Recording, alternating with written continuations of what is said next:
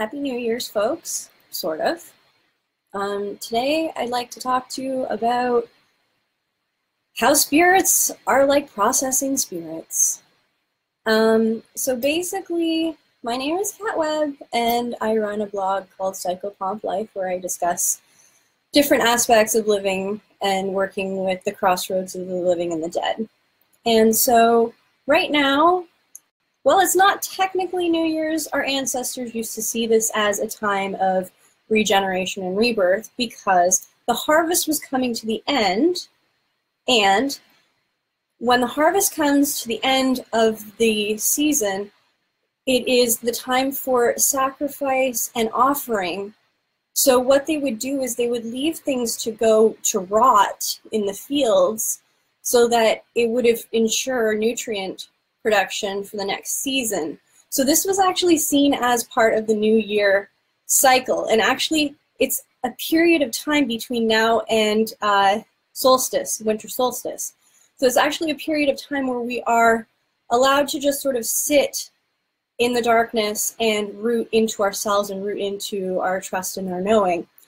Now, this is where it kind of gets interesting, because for psychopomps, we process spirits.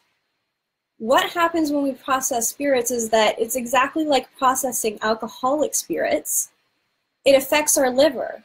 So there may have been psychopomps who woke up this morning who didn't touch a drop last night, may have felt very, very hungover this morning. So we're going to talk about some basic psychic hangover remedies that could be helpful to people who are not just psychopomps, but energy aware or psychic intuitives, people who may not be on the psychopomp sphere, but because the veil is thin, are more susceptible right now to these influences affecting our livers, affecting our dream states, affecting our connection with ourselves and our relationships. So if we woke up feeling grouchy this morning, first thing is we need to be kind to ourselves. Just we're going through a process, and we are all witnessing that our ancestors are coming back in a really big way right now. I've had people come to me who aren't psychopomps who are experiencing this kind of stuff too. So it's across the board right now. So first thing, be kind to yourself and be kind in relationship to others, because you don't know how much they're processing on their ancestral line. And there's scientific data that's now showing us that we are connected to our ancestors' storylines back 14 generations. So there's a lot of energy that's becoming aware once we are accepting of this truth that's in our DNA, that's stored within ourselves. So the next thing is you need to, when you're dealing with liver stuff, you need to drink lots of water. Make sure that you're thanking your water. Use Dr. Emoto. Google Dr. Emoto if you don't know who he is. He's amazing. And thank your water, bless your water, ask your water to cleanse your system. The next thing that you're going to want to do is have a small amount of dark chocolate. Now, the reason why I recommend this is actually I got it from Harry Potter, but it's actually quite accurate. Once I kind of realized that there's this energy connection to plant medicine that comes from the dark chocolate and the sacredness of it. If you take a small square of dark chocolate and bless it and thank it, it will help you clear a lot of that sort of hangover when you wake up, that psychic hangover. Next thing that you're going to want to do is check out some basic liver detox herbs.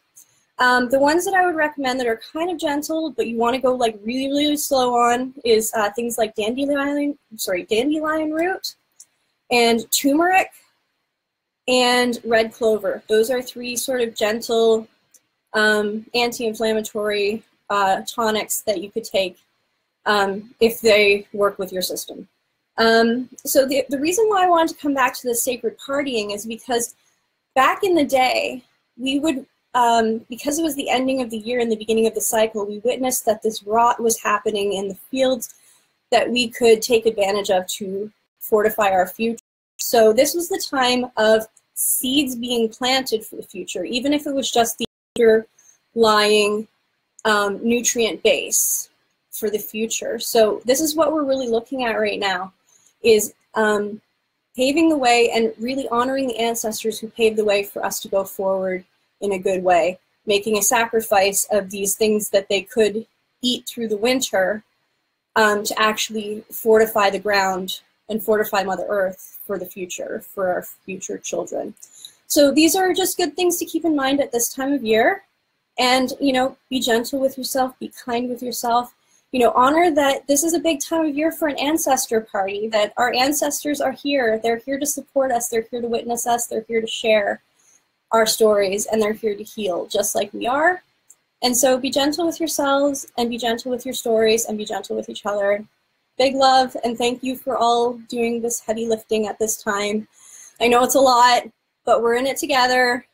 Big love, much gratitude.